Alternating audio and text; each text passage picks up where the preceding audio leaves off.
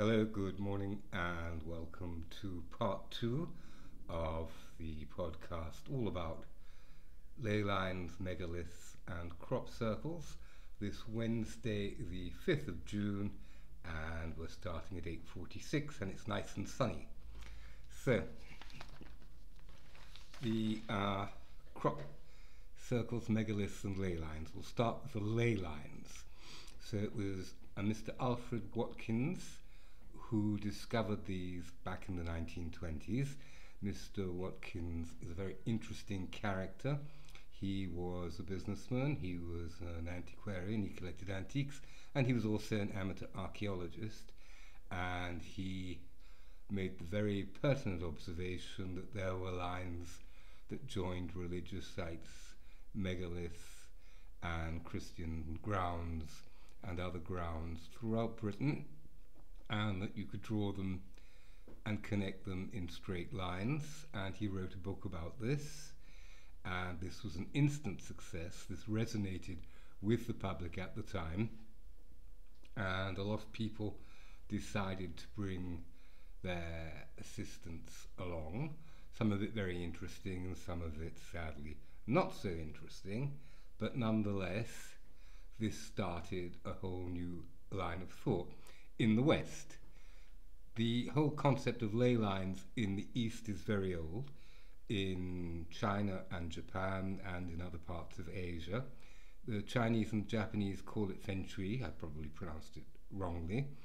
And when people arrange furniture in their houses, when they arrange their gardens and plant certain things and place a fountain here or there, everything is done according to the principles of feng shui.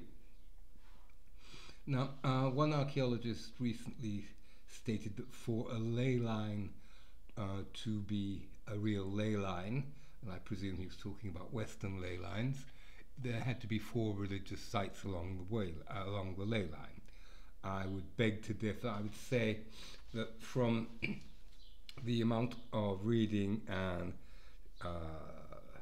podcasts that I've been through in the last 3 weeks, that the common denominators for a ley line are definitely a megalithic site or two, definitely a post-pagan religious site, which means that it will normally be Christian or a branch thereof, and a very good chance that there are natural water sources along the ley line, and also very good places from which you can make solar and lunar observations, and that normally where you have several of these in one place, it normally means that there's another ley line crossing it. So your energy factor is increased, and it is very much about energy and fertility, which is why the Japanese, the Chinese, and lots of other Asian countries are also into this. And this is also why dolmens were created. This is a lovely little nugget that I will get to later on. Dolmens actually have a very specific purpose that is the total antithesis of sacrifice and death, which is nice to know. So just for the record, ALFRED Watkins was born on January 27th, 1855, and died April 25th, 1935, at the ripe old age of 80. And his book about ley lines was a worldwide success in the West, which is nice. And for him, it was also nice because for him, he qualified that as a religious revelation. And for him, it was very, very positive, which is good. So, now, these megaliths are present in North America, and South America and Central America. This is not a European monopoly at all. Excuse me one moment.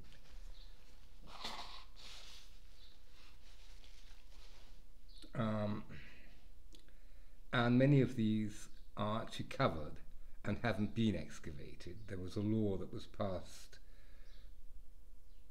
round about the 1900s which forbade this on the grounds that these were religious sites and they mustn't be desecrated.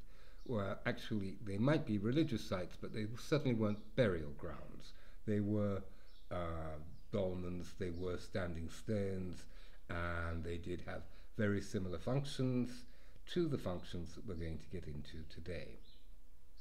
Now, these ley lines actually connect with all the major monuments, megalithic, worldwide. They also connect with the pyramids in Giza, the pyramids in Central America and the pyramids in South America, and also some underwater structures as well. So we're going back at least 14,000 years, and I'm going to stick my neck out and actually say it's highly likely 26,000 years, just based on my research and my gut feeling. So we'll stick with 14,000 because that's where everybody's going at the moment, but I'm sure we're going to find out later on that it's more like 26. So these ley lines existed, they're natural, before we set foot on the planet. Dinosaurs were walking across them, probably didn't know it, right? They weren't lit up with neon signs, careful, ley line, you know, do not trespass. So they're part of a geomagnetic structure. And this geomagnetic structure not only is on the surface, it goes underneath the surface in several layers and above us in the atmosphere as well, which then gets onto energy grids, which also actually connects with the geometry that links the sites. So it is actually all connected. It's just a different set of mathematics, which is why I insisted in part one on the MUNCK code, and that you, the viewer, had notions of how he arrived at that conclusion and the maths that he used, and how this validates the ley lines and the actual position of all these structures, the megalithic monuments, the standing stones, the pyramids, the enormous hill forts and the mounds. All these are connected via this mathematics, which creates then this very sacred geometry.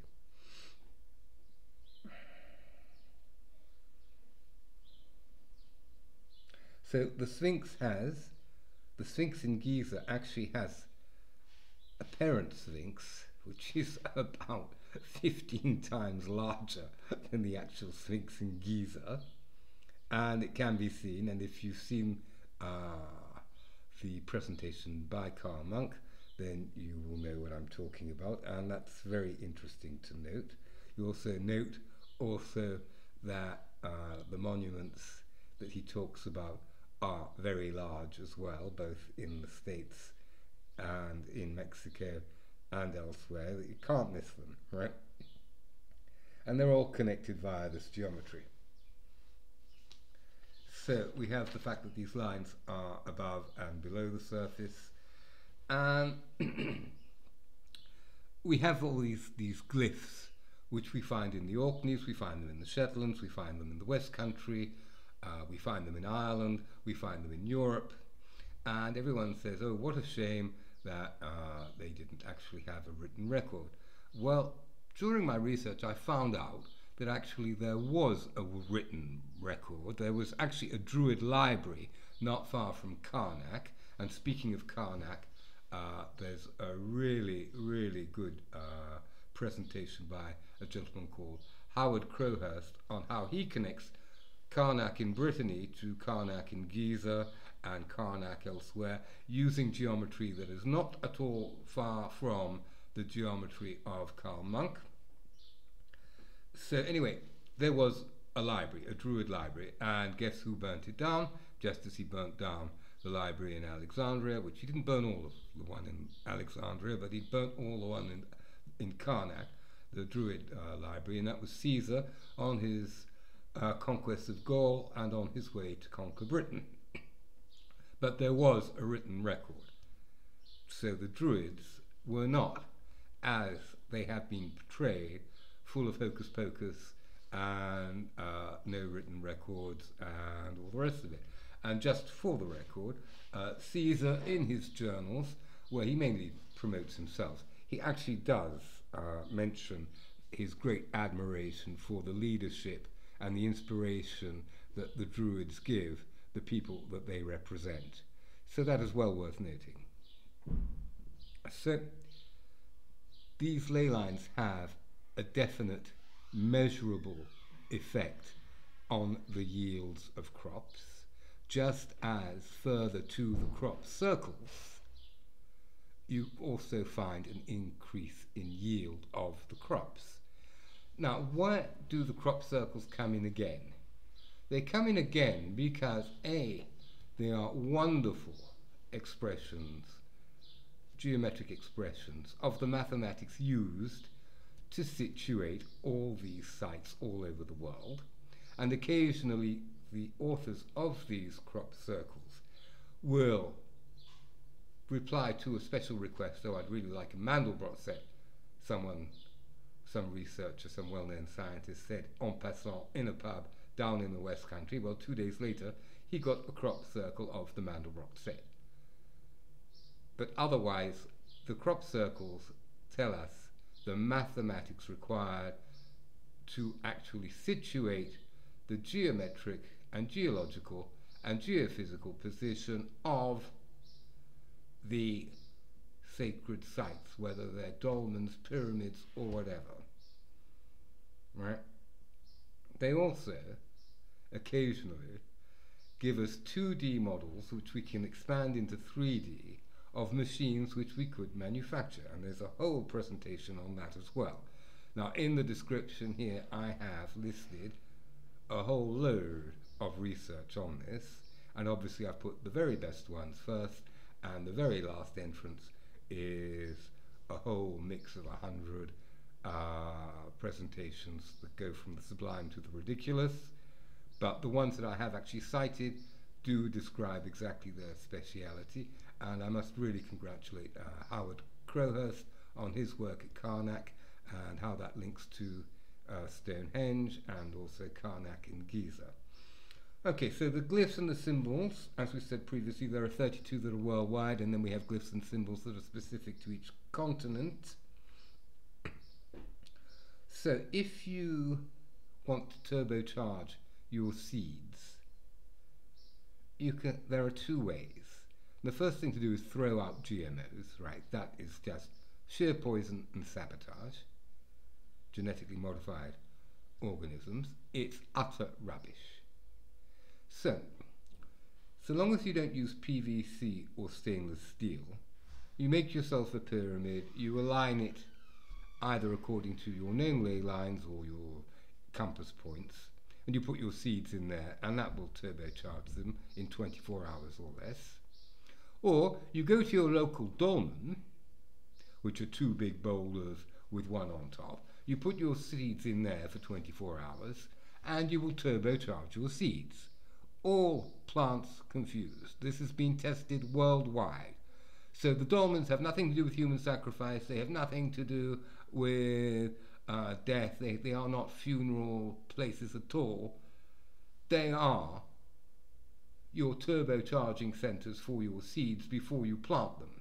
So this is highly pro-survival, which does explain why you would actually go to all the trouble of moving such huge pieces of stone, such huge distances, putting them in such a precise area.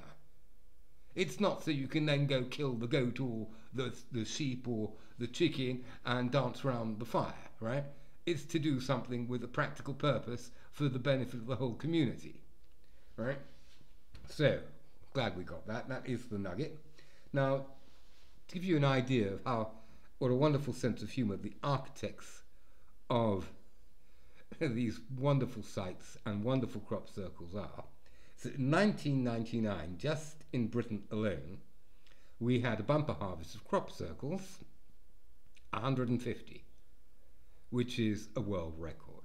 So they were celebrating the new millennia with us their way and saying, would you please look at the maths? Would you please change your point of view? Because crop circles are all about points of view, where you put your meridian, right? Is it at Greenwich? Is it at Giza? You can even put your meridian in the Orkney Islands and you will get a very, very good set of grid references to visit a lot of the major standing stones and circles and dolmens in the British Isles, which also connects with Stonehenge, using the MUNCK code, right? So that is, I think, everything. Oh yes, in the description I also put Builders of Ancient Monuments 1 and 2, because they've done some very interesting research there. And there are also the Barabar Caves, which are fascinating because they're not actually huge. They are big, but they're hidden inside these cliffs. And the stonework, the accuracy down to microns, the ones that are finished, because there are some unfinished ones, is absolutely brilliant. And it's all about sound waves and vibrations. And once again, were these caves used to turbocharge seeds or to heal people? Because in many cases the pyramids were also constructed, not the main ones, not the big ones at Giza, but other pyramids in Egypt, about which there are between 89 and 90 something, nearly another 100, are specifically designed with beds on the inside, stone beds, where you go there to be healed, as are certain of the sites on the ley lines. So once again, the ley lines are just about religious sites, and it's very practical stuff like turbocharging your seeds and also healing people. There are special sites that are made for healing. So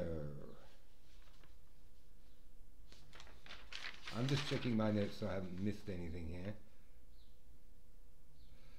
Yeah, all these monuments, all these stones, dolmens, if you know the code, they are signposts, and all you have to do is get your code out, and then you know that you're going to turn left, carry on for X amount, and you will get to the next one, and so on. And you can do the whole tour of Ireland with that. You can do the whole tour of the British Isles, including Scotland and Wales. They're all connected.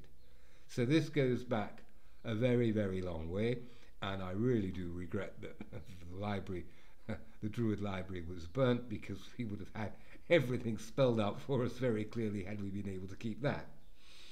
Okay. Now, as for the pyramids and the dolmens and the seed experiments, even under the Soviet regime, they did these experiments, and they absolutely confirm that these do turbocharge the seeds. And also they confirm that the pyramids do have an excellent effect on human behavior and human health. And what they did with their prisons, their gulags, was they actually had granite specially cut to line the interior of the cells. But prior to shipping the granite to the cells for the cells to be lined, which the prisoners did themselves, I might add, they left the granite lining, these plates, these plucks of granite like you would buy tiles, right, to tile your bathroom or your kitchen, right? So they would literally have little piles in the pyramid for 48 hours, take them out, ship them off to the gulag. The guys would stick them up on the walls and the ceiling and what have you, the floors, and literally within weeks, the statistics on violence went down and stayed down. Well worth noting. So there's a lot to this, and this is all scientifically recorded. Now, you can't get results like that from Big Pharma, or any pharma. This is all natural energy that's God-given and was built into the system. All we have to do is tune in and use it. And I can really understand why Mr. Watkins did feel that it was a spiritual revelation when I discover things like turbocharging seeds and ameliorating human comportment to such an extent that violence decreases substantially and durably and measurably. And on that very positive note, I am now terminating this podcast and sincerely hope you like it. There's lots and lots of references in the description. Please do enjoy looking at those. Take your time, right? But this is a huge subject. I've spent hours and hours on it. I've condensed it down to under 22 minutes, which is a major achievement. And I've just put the really main points there because I could go on and on. I could show you lots of pretty pictures, but I've actually got a video in the description where it's nothing but pretty pictures, whether it's the dolmens, whether it's the pyramids, or whether it's the crop circles.